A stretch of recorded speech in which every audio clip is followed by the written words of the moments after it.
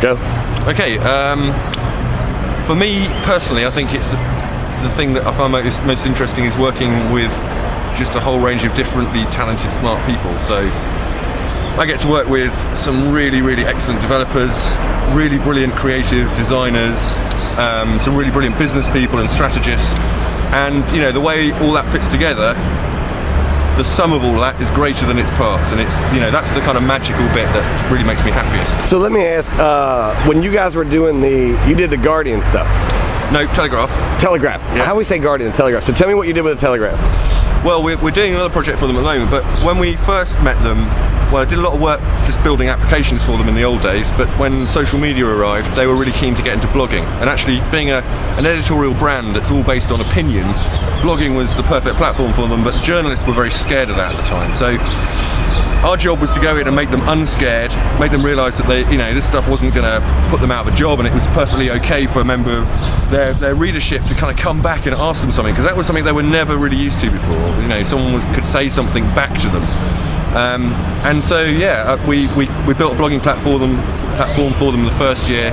Then we built a social networking service for them the year after that, and right now we're building a very kind of socialised fashion proposition where you can buy stuff as well as just browsing it, which is brilliant for newspapers because they're all looking for new revenue models at the moment. And you did the Telegraph. Like, who else do you like? Are people coming to you across all these different medias and saying we need this?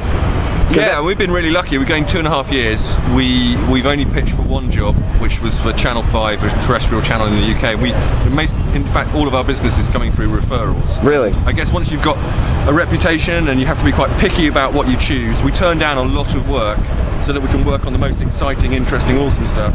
But if you do that, you find that people will just come back to you again and again. So what's the most exciting, awesome stuff that you can mention? Most exciting, awesome stuff that I can mention. That's an interesting one. Well, I can't really mention what it's about, but there's some very cool iPad stuff coming up. Really? And I think because we've always done a lot of stuff with publishers and with user experience design and with social, these things are really coming together now with the iPad, and publishers, media owners are jumping up and down, rubbing their hands, hoping that this is a return to the good old days where they can make money from subscription and advertising. It's awesome. Let me ask, because I'm a iPad hater. Oh, really? Yeah, for lots of reasons. It's all locked down and... Yeah, well, and like Apple just removed 2 or 3 of the publisher apps. You think the iPad is going to be I think it's going to be really interesting in a few ways. Oh dear. No, there's nobody coming. There is. Oh. Well, this is where I get killed. So yeah, I think it's going to be, one of the ways I think it's going to be most interesting actually is that the interaction design that the iPad is kind of really going to accelerate is all this stuff about panning sideways and of really big images, and we're suddenly going to see all websites change. I think we're going to break out of the very narrow boxes and columns of HTML websites, right? And begin to look at it like a web.